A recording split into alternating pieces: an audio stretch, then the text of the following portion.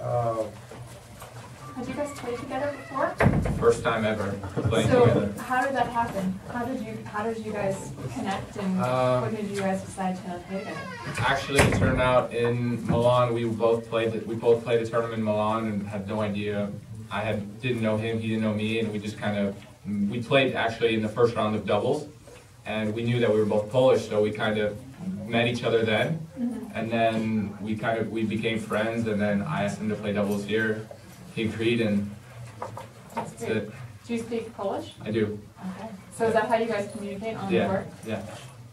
Oh my goodness. Are your parents Polish born? Or? Yeah, both parents were born and raised in Poland, actually. You know what city? My dad's from Warsaw, and my mom's from Zakopane. I beg your pardon?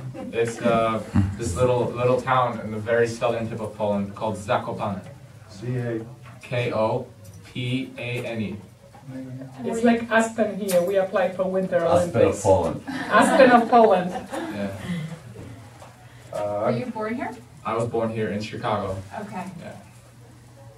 Any second thoughts about college tennis now?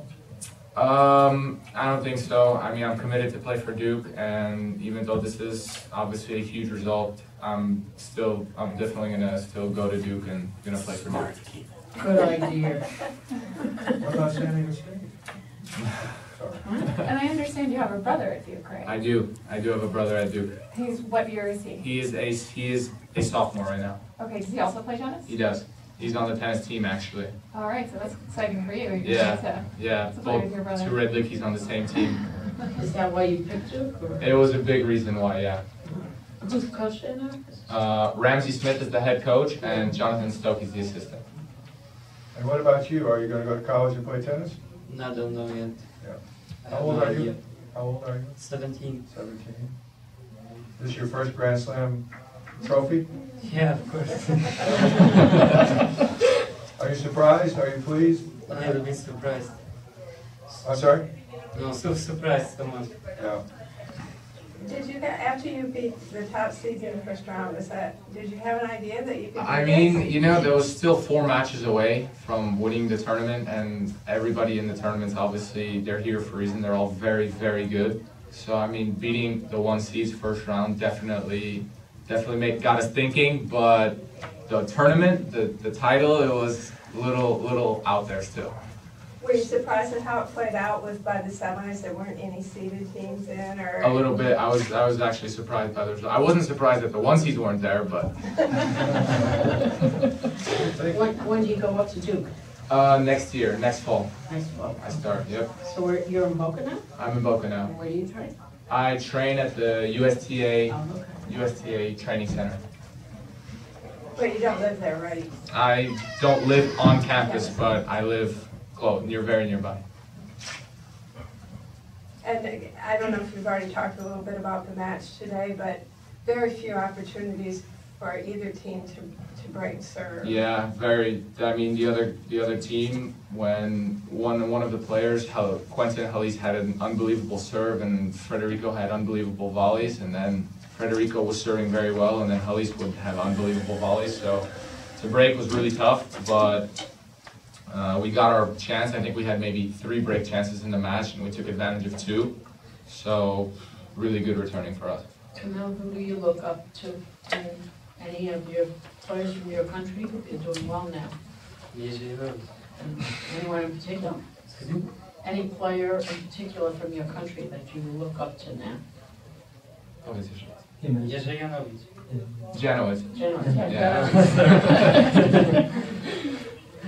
Are you guys going to watch any of the tennis going on Ash?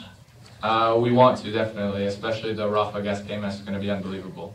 How does it feel, especially being an American, winning the Grand Slam here? There's no words to describe it, really. Being at home, winning a Grand Slam, just don't wake me up yet. That's all I have to say.